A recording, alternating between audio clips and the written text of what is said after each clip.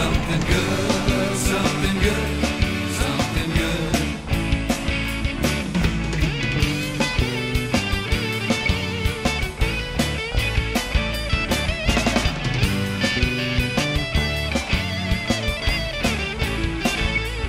Something good, something good, something good.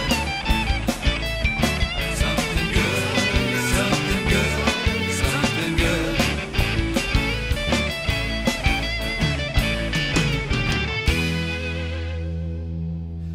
Disaster upon disaster, hitting harder and pressing faster. We have lost our identity, disgraced all of our decency. We take pride in our humility and in the loss of our virginity. They demoralized our military. Wake up, here comes the enemy.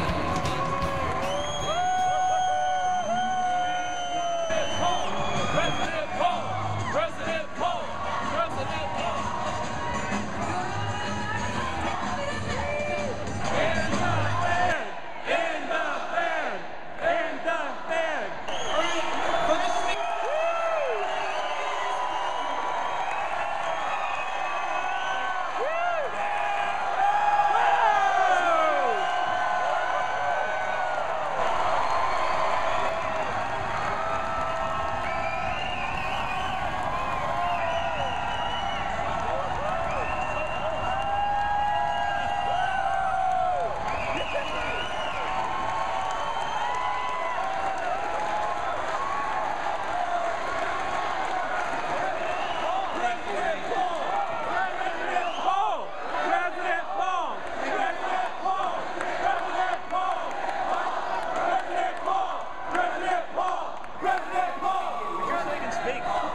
Don't do that, you'll energize me. But I also want to introduce my wife, Carol, sitting down here, and two of our grandchildren.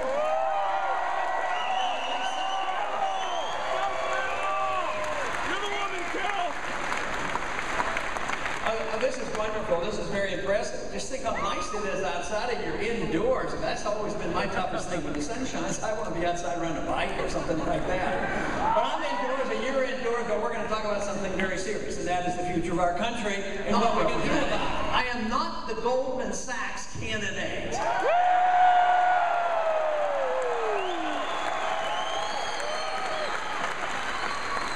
President Eisenhower warned us about the military-industrial complex, and I am not the candidate for the military-industrial complex.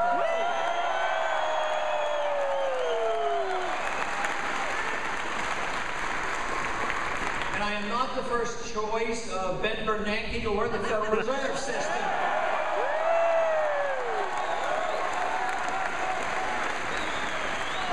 And I am certainly not the choice of those social and economic authoritarians who want to run our lives and run the economy.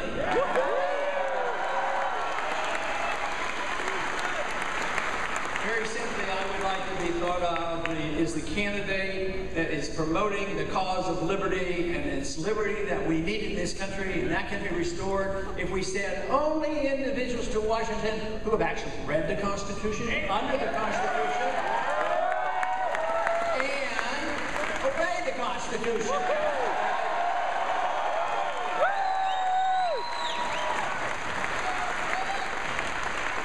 For too long, we have been very careless about our freedoms, and we've taken them for granted. And the result is that we're a poorer country, we have less freedom, and we're overly involved in overseas.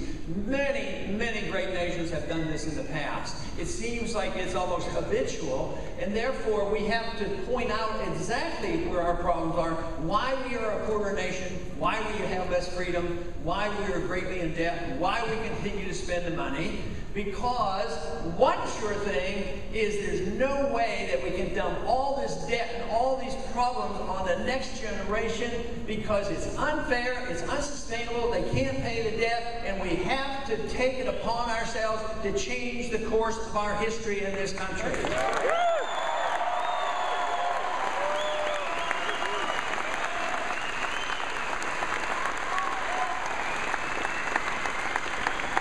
What happened approximately 100 years ago, we were very, very prosperous. That's the one thing is, we had the freest country and the most prosperous country. We had the largest middle class and the wealthiest middle class ever. Today, the middle class is shrinking. The middle class is getting poorer. The poor are getting more numerous, and the rich are getting richer under this system. And therefore, we have to understand exactly how this came about. One of the things I believe has happened is that because of our richness in this country and all the material wealth we have, as a consequence of our understanding about personal liberty and property rights and sound money, we concentrated on the material benefits and we forgot about where it was coming from. We forgot that you have to produce wealth to enjoy wealth. We forgot about the fundamentals of liberty. And you say, well, if they forgot 50 years ago, so why didn't we get poor? Well, it took a long time. We had so much wealth. But today, even the apparent wealth that we have in this country is based on debt. And it's a big difference now. Before, it used to be based, we used to be a creditor nation. Now we owe more money than any other country ever has in the history of the world. And this is why we're in the midst of a financial crisis. And it is related to the understanding what the role of government ought to be. The founders knew and understood that the role of the king was not what they wanted, and they knew what they wanted. They had a revolution. They wrote a constitution and warned us. If a people do not remain moral, they will not maintain their liberties. And today we are suffering the consequence of our loss of confidence in freedom, and now we are a poorer nation. So what we have to do is once again reinstill in the hearts and minds of the American people the love of liberty and the love of producing wealth again, and not the dependency on borrowing and spending and printing press money.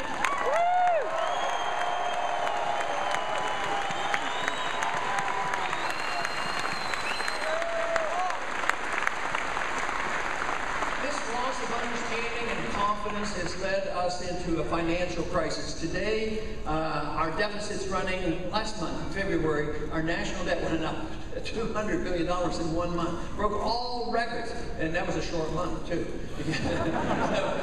But the talk of the other candidates and people in Washington talk about, oh yeah, we're going to cut, and we have these automatic cuts when the Congress won't do it, and the super committee makes a super mess out of things, and they have these automatic cuts. But the automatic cuts, it's a farce. They said they're going to cut $1 trillion. Oh, that sounds pretty good.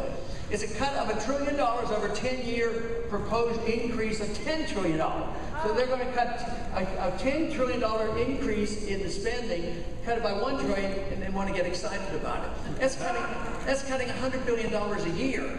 And the national debt going up between $100 and $200 billion every single month, it won't hack it. You know what will hack it? Is for us to have a new president that's willing to cut the budget by $1 trillion.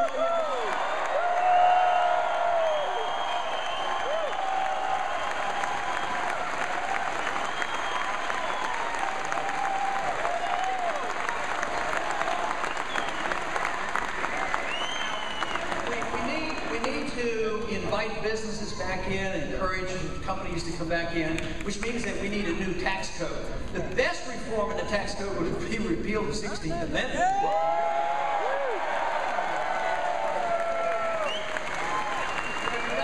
reduction of taxes would certainly help us in the reduction of regulations. But many companies go overseas because of the onerous regulations. And there's just too many laws. Unbelievably, on January 1st of this year, you know how many new laws were placed on the people of this country? 40,000 new laws. What I propose, if I am to be your president, cut 40,000 laws off the books and reduce them.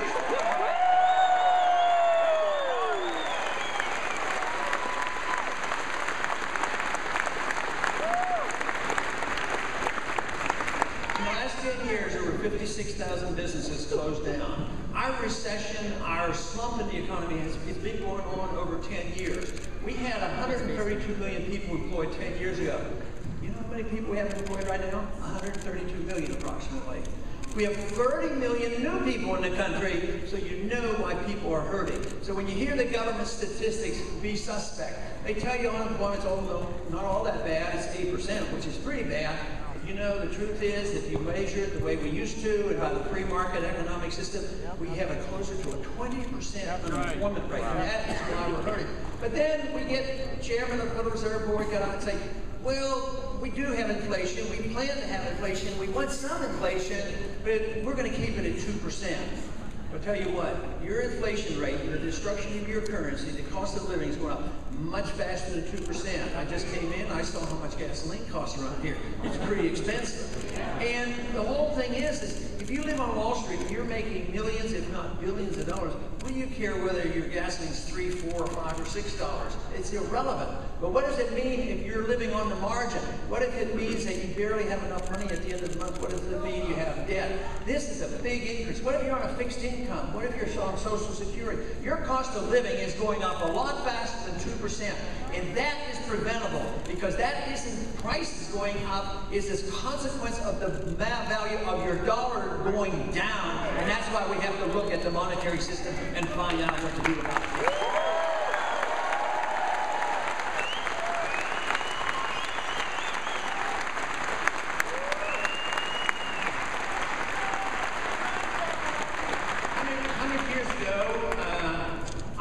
Previous generations decided that they would embark on big government. They did two things in 1913 under the Progressive era of Woodrow Wilson. They gave us, you know, the Federal Reserve System, and that, of course, violated the Constitution because they had a major debate of the monetary issue, and they said there will be no authority for a central bank, there will be no authority to print money, and there will only be one legal tender, and that would be gold and silver. So the Federal Reserve System is totally unconstitutional, but it did usher in this age of big spending. Because if you can't tax enough and you can't borrow enough, then they resort to printing, and that is the source of the gross distortions that can last for a long time, but it finally hits a dead wall, and that is where we are today. We're 5 years into this recession. But actually, the standard of living has been going down a lot longer. These last 10 years have not been good. We are not producing jobs.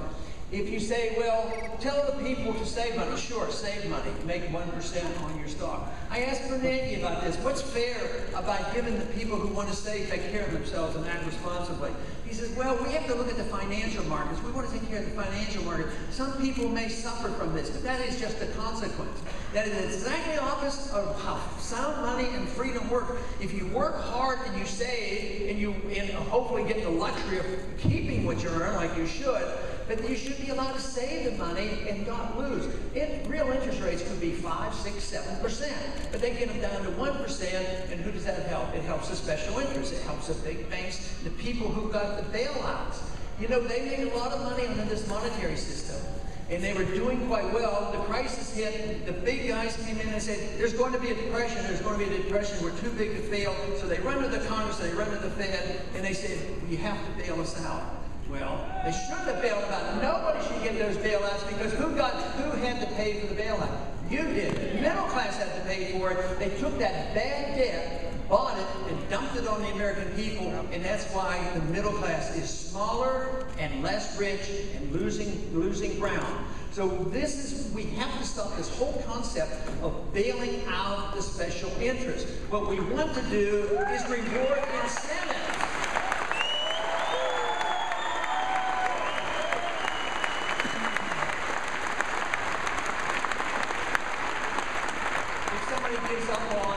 Savings accounts, and I said, well, I'll go into the stock market. It looks like a lot of people are making a lot of money. You know, if you would have invested in the Dow Jones 5 years ago, and the Dow Jones is close to 13,000 now, to just break even, the Dow Jones would have to be 14,500. So it's a losing game, but this is a consequence. It's a predictable consequence of the destruction of money. And this is what the founders understood. They said only silver and gold could be legal tender, and this would restrain the growth of government. So what else does it do when you can get away with not direct taxation, direct borrowing, you can print the money? You engender the welfare state, the entitlement system, and, tragically, the warfare state as well.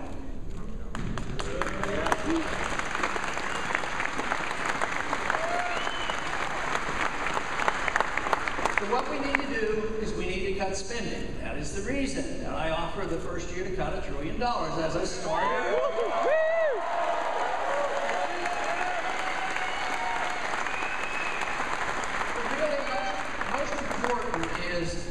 Governments, in many ways, reflect the attitude of the people. If the people want the entitlement system, we'll end up with entitlements. We've rewarded those members of Congress and politicians for years. Go up there, spend money, borrow the money, tie themselves over, worry about it on another day. I used to say, we can't do this, we're going to dump the debt on the next generation. But I don't say that anymore. We are the next generation. We are facing the consequences now. That's why we have to do something about this happening.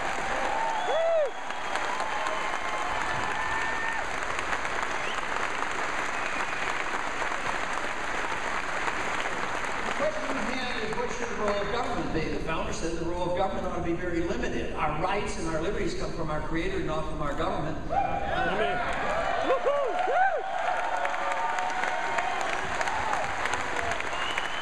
therefore, our republic and limited government, the responsibility should be the protection of liberty.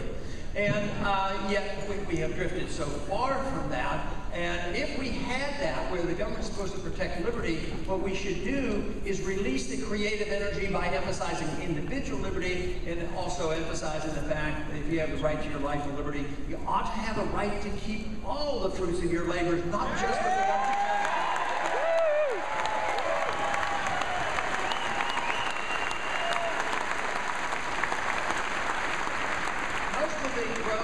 Support for the entitlement system was probably well-meaning. Well, you know, these people need help, so we have to invent this entitlement system to redistribute wealth. Not realizing it's the free society, the private sector, the limited taxes that engenders the large middle class. It's not the redistribution of wealth by the politicians. They may be well-intended, but what happens is a special interest gets control. Yes, it'd be like saying, well, we have to help people get houses. But can you give everybody a house by making sure that they don't qualify and make people make bad loans and depend on the increase in the number of the value of your house going up? Well, that was intended to help poor people. But who made the money during the housing bubble? The very wealthy, the Fannie Mae's, the Freddie Mac's, and the banks, the people who speculated in derivatives. When they got into trouble, of course, the middle class lost their jobs and they lost their houses. So the entitlement system doesn't work. You can't say, well, the government can take care of the poor and all. It comes from the government. The government should pay for the medical care and food and housing and education, everything. But the government has nothing. The government never created a thing. They don't have productive jobs. They're destructive and they take money from the productive class and they spend it.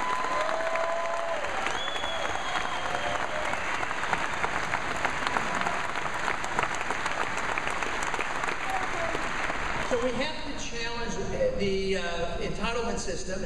It sounds very good. They're entitled to this. Because somebody needs something, wants something, or demands something, they don't have a right to something. What we have a right to, we have a right to our life, we have a right to our liberty, we have the right to own our property, and we have a right to get the government out of our back.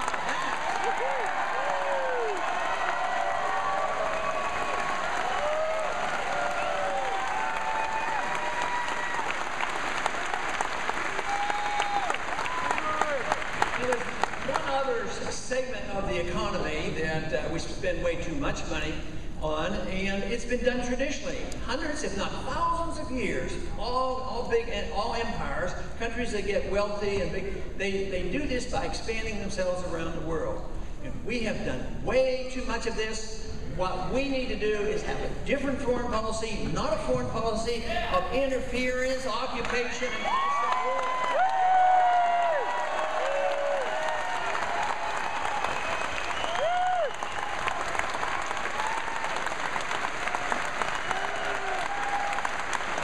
What we need is a foreign policy designed to promote peace and prosperity and trade. What we need to do is end the wars and bring our troops home and say,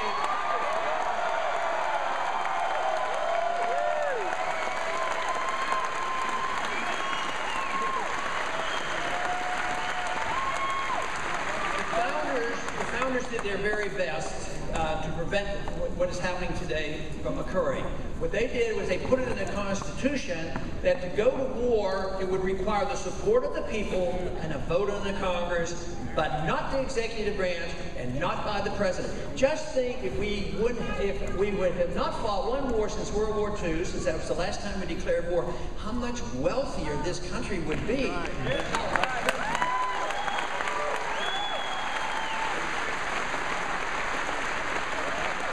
What if we could have just prevented the last 10 years of wars being fought and nobody knows exactly the reason? And certainly the reasons that we went into these places did not exist. If we did that, if we had just done it for the last 10 years, we would have been $4 trillion richer and we wouldn't be paying interest on that debt. Because that is the amount of debt that we have accumulated over the past 10 years because of the wars in the Middle East. So I say end the wars and bring our troops home from around the world.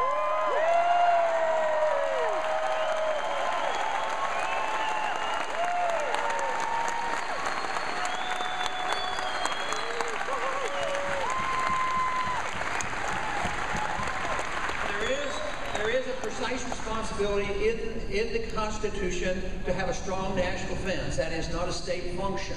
And if that is the case, we should be prepared to defend ourselves. That is where we excel. This country can defend itself against anybody. Nobody is going to touch us. Nobody's going to invade us. And yet we have more weapons than everybody else put together.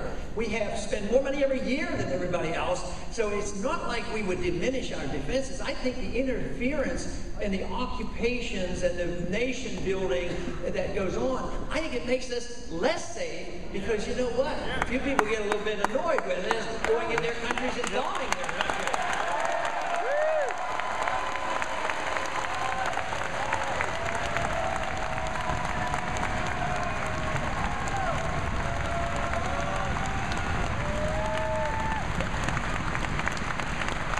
If we are attacked, there's a precise way to deal with this. There's a declaration of war, and I would say, yes, we should be prepared. We need to fight a war. Declare the war, have the people come together, have parties come together, fight the wars, win them, and get home and quit the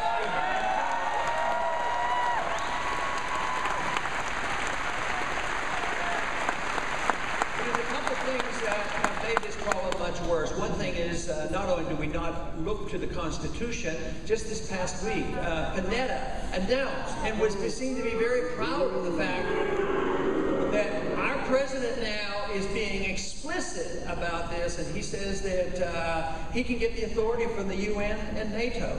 And yet when he was quizzed by this, he says, oh, well, we'll inform the Congress. That means we'll inform the people when they feel like it. And that is not right. That is not the rule of law, and that has to be reversed.